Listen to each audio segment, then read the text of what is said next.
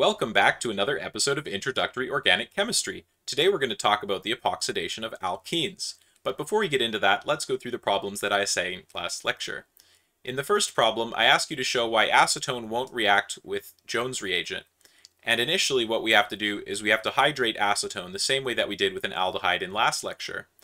Once we have this hydrated ketone, we can attack chromium, and unfortunately, because this is an alkyl group and there's no hydride available, the chromium double bond oxygen is unable to attack the alkyl group. So while a hydrated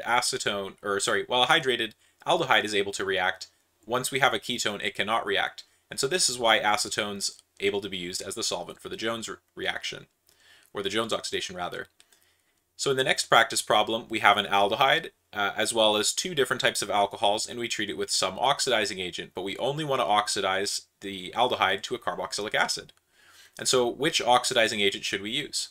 And so if we use sodium chlorite, which is the Pinnick reaction, we'll be able to selectively transform the aldehyde without touching any of the remaining alcohol groups. And the reason for this is Jones reagent would react at the secondary and the primary alcohol, as well as the aldehyde, converting this to a carboxylic acid, a ketone, and another carboxylic acid, respectively.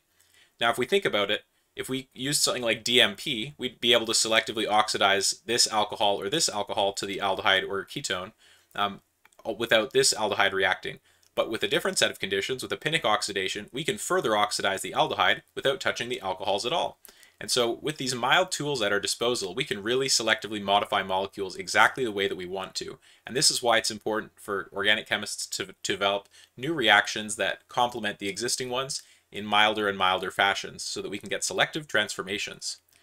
So let's get into today's material, the epoxidation of alkenes. So an important consideration when you're wanting to epoxidize an alkene is whether it's an electron-rich or an electron-poor alkene. Most of the time, if you have an electron-poor alkene, you'll want to use an oxidizing agent such as hydrogen peroxide or sodium hypochlorite. There's also chiral modifications that exist using Jacobson's catalyst, which is a manganese catalyst that can allow you to access certain enantiomers of a given epoxide.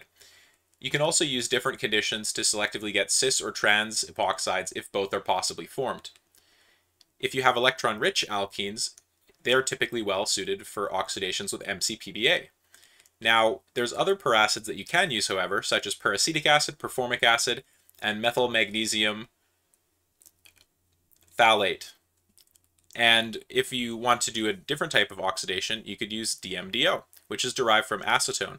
And while DMDO is a very convenient oxidant, it's typically hazardous to prepare, and it can be very unstable.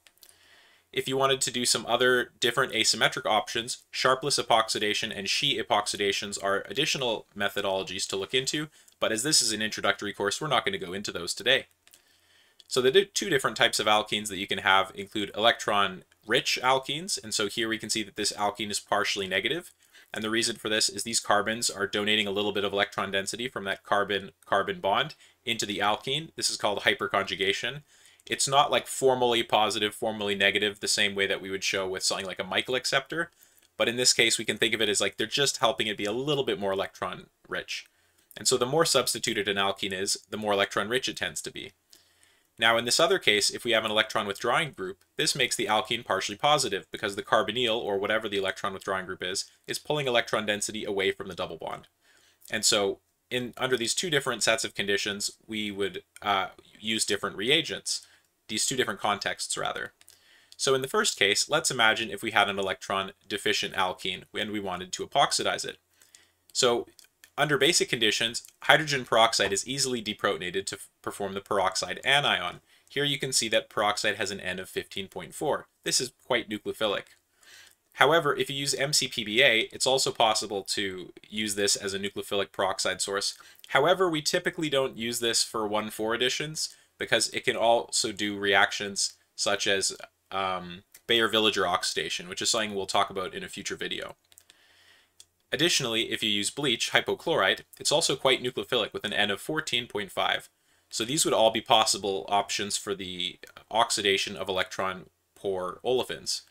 So usually, if we have the E parameters for Michael acceptors, we'd be able to predict whether or not a 1,4 addition would happen, forming an epoxide. Now, if you're curious about what E and N parameters do together, I would encourage you to revisit lecture 19. So let's talk about the mechanism of the oxidation of electron-poor alkenes. So I'm going to show this as a 1,4 addition. However, other electron-poor olefins which don't have a formally conjugated system can still undergo oxidation reactions forming epoxides. But because in this case, it's very easy to see why it occurs, we're going to use a simpler model. So initially we have this peroxide or hypochlorite anion that can attack at the beta position. This then forms an enolate. However, the enolate can collapse back down, and the electron density of the enolate is able to attack at oxygen, displacing the leaving group, whether that's chloride, carboxylate, etc. This would just vary depending on which reagent you're using. And here we go. We have formed our epoxide product. Now, as this is an epoxide under very nucleophilic conditions, you might be opening up this epoxide if the nucleophiles are around too long, so you might not want to leave these reactions for too long.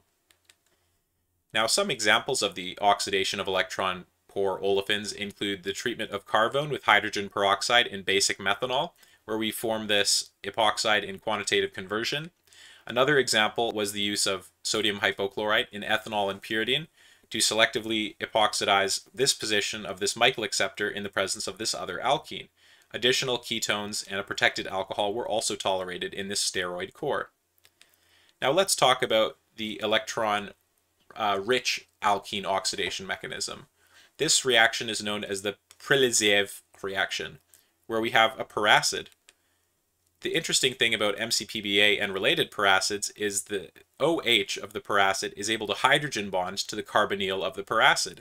And so what this does is it makes it easier for this oxygen here to be more electrophilic. And so the electron double bond, the CC double bond electron density is able to attack at this oxygen. This COO bond is able to attack back at the other carbon, which then forms the acid as the byproduct, as well as this epoxide. Here are the structures of the different peracids that you might consider using if you're trying to do the oxidation of an electron-rich olefin. Now, typically, this middle one here is not as common in a research context, but it's quite often seen in a industry context. So, some examples of this include the mCPBA-mediated epoxidation of this phosphonate, where you can see it was formed in very high conversion, as well as the use of peracetic acid in 1,4-dioxane, which epoxidized this alkene of this Diels-Alder adduct.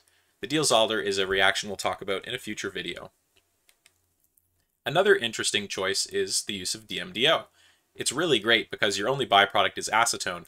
However, when you prepare this, it can be quite explosive because this is using other peroxides for its preparation. And if you look at this, this is a very low ratio of carbon to oxygen, and it resembles acetone peroxides, which are typically used as like suicide bombs. And so those are not great things to have around people. And so you might want to be very careful if you're ever working with DMDO. And if you're considering using this on any scale that's like significant, such as like more than maybe a 1 or 0.1 millimole reaction scale, it would be good to run this past a supervisor or someone far more skilled than you before you try anything like this ever. They can be quite dangerous, and it's good to be careful when you're working with peroxides, especially this type. And so initially, the alkene is able to attack at this oxygen. The CO electron density is able to attack back. This forms acetone as the byproduct. And so some examples of DMDO-mediated epoxidation include the epoxidation of this glycal derivative, where you can see it was formed in 88% yield. Another example was the selective epoxidation of the electron-rich alkene on the left here in the presence of this electron-poor Michael acceptor from this patent. And so with that, I would like to assign 2 practice problems for this lecture. In this first problem, show conditions that would give you the epoxide on the left, whereas you should also propose conditions that would afford the epoxide on the right. And so the useful thing about this is using our knowledge about the different methods of epoxidation, we can convert this one compound into 2 different useful building blocks. So this is one of the reasons why we care about understanding the mechanism of these reactions, so that we can predict reaction outcome. In this next problem, we take this alkene and we treat it with mCPBA. Do you think it might react with this alcohol? Would it react with this alkene? Draw what forms, and hopefully this isn't too difficult for you.